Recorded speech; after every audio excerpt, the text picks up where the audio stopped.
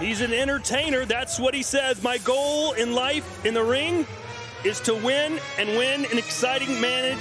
I cannot be boring. And this is boring. It's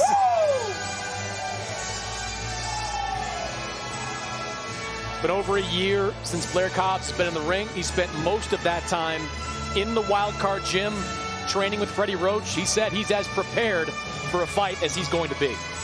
You know, I've actually called several Ric Flair wrestling matches, so this has come full circle for me, Sergio. Let's go! Rise of the Phoenix in El Paso here for Flair Cobbs. Hey, he's been training for over a year. Says there's not been a pot at the end of this training rainbow, but I've become the cream of the crop at Wild Card Gym. We asked Freddie Roach, is that true? And he said, sort of. It's hard to climb that ladder in Wild Card. You have some beast, some monster sparring there. There's Razzo from Golden Boy Promotions. Lowering the ropes for Blair the Flair Cobbs out of Las Vegas, Nevada. 14-0-1 with 9 KOs.